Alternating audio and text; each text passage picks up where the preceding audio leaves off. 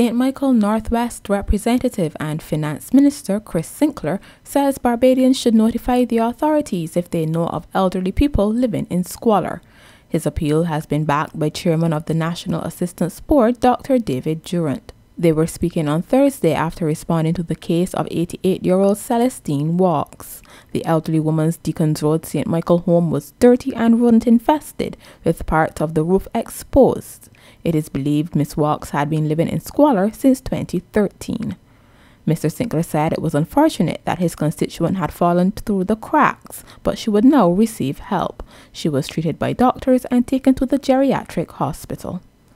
It is unfortunate that it wasn't known to us before in this way, but we have responded and are responding very quickly to it, and we'll have it dealt with. The lady seems to be in relatively good spirits. She's not very talkative, and she doesn't actually let people into the house at all unless instructed by a neighbor to do so.